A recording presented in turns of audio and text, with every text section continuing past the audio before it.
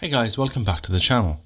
Today we are going to be looking at hyperthyroidism and provide you with a mnemonic which will help you remember the signs and symptoms of hyperthyroidism. Hyperthyroidism is a condition where there's an excess production and secretion of thyroxine from the thyroid gland. In terms of prevalence, it is more common in females than in males. The mnemonic that we will be using to remember the signs and symptoms are palpitation and eyes. The P equals palpitations, which stands for tachycardia, which ties in with atrial fibrillation.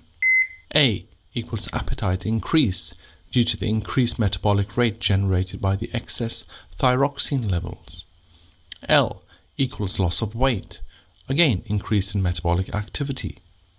P equals palmar erythema, prominent eyes, example exophthalmos, due to the mixed edema behind the eyeball commonly seen in Graves' disease and usually is present bilaterally.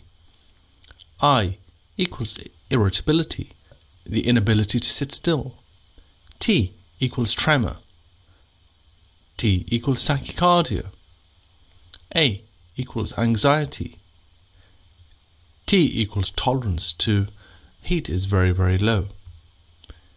I equals irregular menstruation.